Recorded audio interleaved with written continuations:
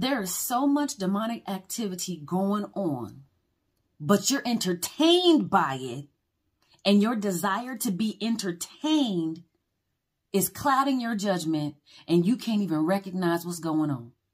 See, as long as you have this urge and this hunger and a desire for entertainment, let me tell you, them demons will come in and provide you with absolutely every bit of entertainment that you need. And here's the thing, while you're being entertained, they taking over.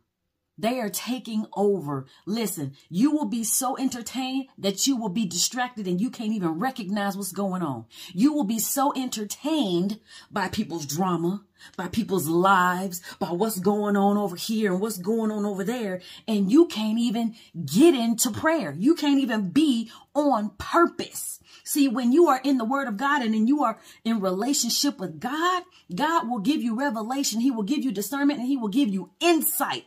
But if all you want is to be entertained, you're going to miss all of it. You're going to miss absolutely everything that the Lord is trying to tell you and show you, because you're simply getting kicks and giggles out of everything that's going on.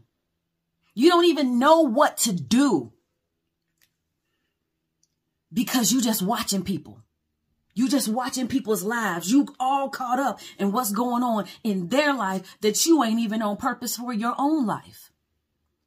That's the problem with society right now. Everybody wants to be entertained. Everybody wants to be entertained. But if you're not understanding that word entertainment is coming in, possessing and taking over you. It is a distraction away from getting into your word, from praying, from doing what you were supposed to do and being on task. You cannot allow your desire to be entertained overpower your desire for righteousness, your hunger for the word of God, for wisdom.